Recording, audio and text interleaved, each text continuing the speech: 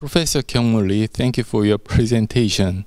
Your deep learning performance looks impressive. What makes you start researching that kind of research area? Okay.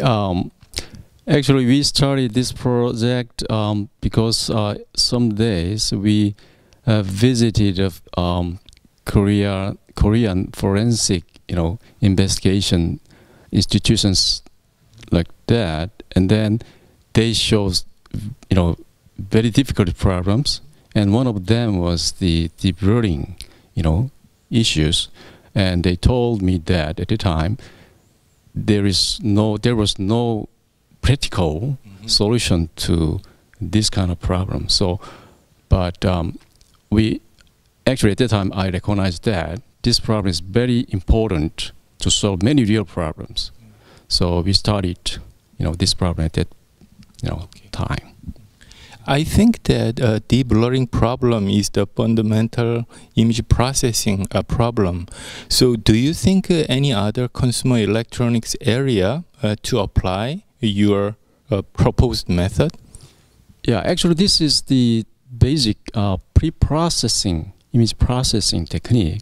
So it can be used very different types of applications, like the smartphone camera imaging, and also a black box, camera, and also surveillance camera, and even it can be applied to enhance the image quality of the medical images.